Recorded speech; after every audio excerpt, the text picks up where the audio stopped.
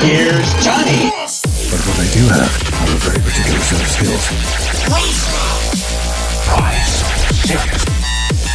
Yippee-ki-yay. Go ahead. Make my day. Keep the change, you filthy animal. I love the smell of napalm in the morning. Oh, I'm sorry. Did I break your concentration? And like that, he's gone.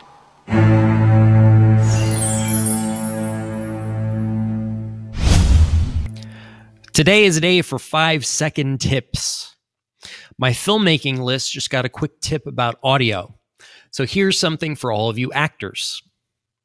Staple your resume to the back of your headshot, or have your resume printed on the back of your headshot.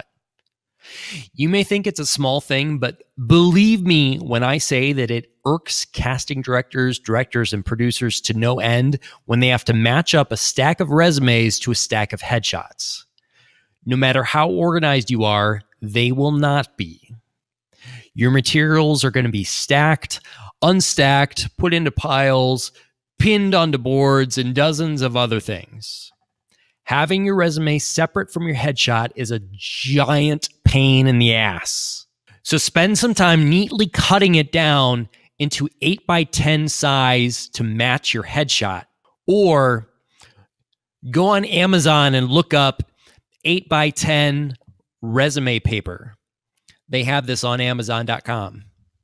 Then put one staple in each corner and stick that thing to the back of your headshot.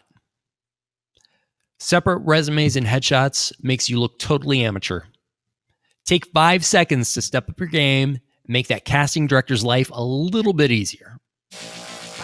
Remember, if you want to learn how to make better films and act on camera, Guerrilla Film School has got you covered.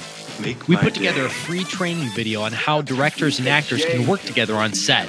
You can get instant access to this free training right now by going to guerrillafilmschool.com/training.